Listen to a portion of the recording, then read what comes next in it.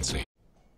Race fans are going into this year's Indianapolis 500 knowing full well it's going to look a lot different. That's because of COVID-19. The race is now scheduled for August the 23rd. It has a host of safety protocols in place. News 10's Dominic Miranda took the pulse of some of those invested in the 500. He joins us now with more on their reaction to the changes in place. Typically, the greatest spectacle in racing has over 250,000 people in the Indianapolis Motor Speedway in May. Well, COVID-19 had different ideas in 2020.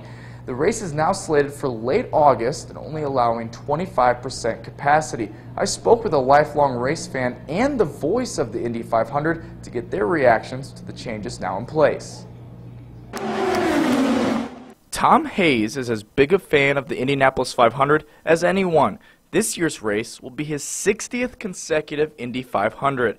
He says nothing could stop him from going this year, even with all the changes. Missing the 500 in May, it just didn't seem like May. I hope that August the 23rd, even though it's going to be a very reduced crowd, I hope that we get it in. Some changes include required mask wearing for all patrons, temperature checks upon entry, and of course only 25% capacity throughout the Speedway. That's what disappoints Mark Janes. He's the chief announcer for the Speedway's radio network. He says the historic race was really gaining momentum as far as attendance after its 100th running. Yeah, things were trending certainly in a positive direction, and you know, it's unfortunate, but I think the noticeable change will probably be on Carb Day, which is the Friday, and then of course for the 104th running of the Indianapolis 500. James says it's going to be a much different feel for those in attendance this year, but for him and his crew, they'll try to keep it business as usual and do a great job for all the additional fans listening from home. Once we're there and on the grounds, we'll realize that something is different.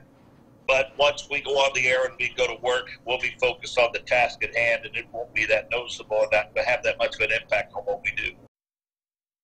Both men have their fingerprints all over the incredible history of the Indianapolis 500, and they agree this year's race is going to be one for the record books for many different reasons.